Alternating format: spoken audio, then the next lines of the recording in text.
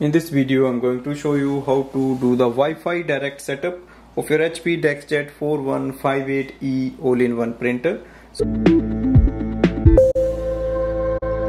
So first we will activate the Wi-Fi direct and we will print the password. So go to the printer panel, look for the Wi-Fi direct icon. So we don't see that. Press the wireless button once and wait for it to activate. So we can see the icon is available now. So the icon is here. Now press the information button once. So it sends a command for the printer to print printer information page. Printer has printed the sheet. Look for the printer name and password is written below. Now go to your smart device. For example, I am using the iPhone, and open the Wi-Fi settings. So go to the settings, then Wi-Fi. Select HP DeskJet 4158e series. Ask you to enter the password. So enter as printed on the sheet. Click join.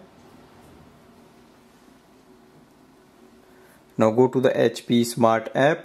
You can download the app from the App Store. In the HP Smart app, click on the plus button. Select the second option, complete now.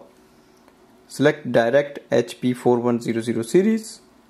Instantly it will add up the printer, and now we can start using it for wireless printing and scanning. So this way we can do the Wi-Fi direct setup using the internal Wi-Fi of the printer. Thanks for watching.